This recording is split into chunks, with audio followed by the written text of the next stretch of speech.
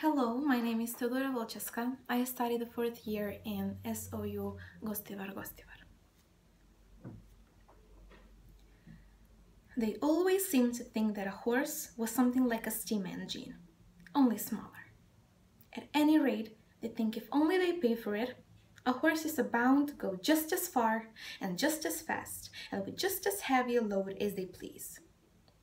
And be the roads heavy and muddy, or dry and good, be they stony or smooth, uphill or downhill, it is all the same. On. One must go at the same pace, with no relief and no consideration. These people never think of getting out to walk up a steep hill. Oh no, they have paid to ride and ride the will. The horse, he's used to it. What were horses made for if not to drag people uphill? Walk. A good joke indeed. And so the whip is plied and the rein is chucked, and often a rough, scolding voice cries out, "Go along, you lazy beast!" And then another slash of the whip, when all the time we're doing our very best to get along, uncomplaining and obedient, thought often sorely harassed and downhearted. This steam engine style of driving wears us up faster than any other kind.